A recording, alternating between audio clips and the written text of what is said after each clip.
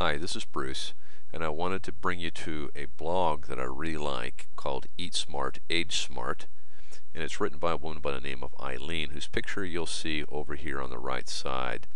The major reason I brought you here is for this article. Body scan of a 250-pound woman versus a 120-pound woman. On the right here you see the 120-pound woman. Here's Eileen. On the left, here you see the 250-pound woman. Let me point out a couple of different things about these two women. First of all, let's look at the muscles. The muscles on this woman who weighs 250 plus are much larger. Bigger arms in her arms and shoulders, bigger muscles in her legs, and her thighs and calves. Her bones actually are about the same size, maybe a little bit bigger.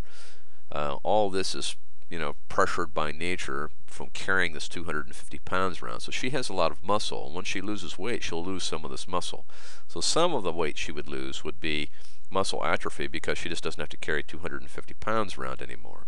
But the thing I want you to notice is the subcutaneous fat, which is much greater. Here it is on this woman, here it is on this woman. There is a lot more subcutaneous fat, and there's a lot more intra-abdominal fat. Now here you see the liver. Look how huge her liver is.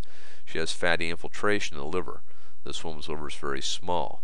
This woman's omentum is quite tiny.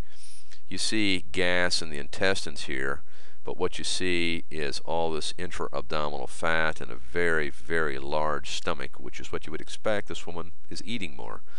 So I wanted you to see this and be aware of what it looks like under the skin and inside the abdomen.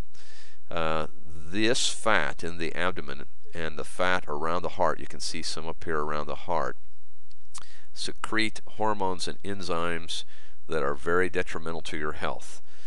All this weight is very detrimental to these hip joints and to these knee joints. These knee joints are going to wear out much faster than they are on this lady. As a matter of fact, you can see that the joints here are much more open than the joints here.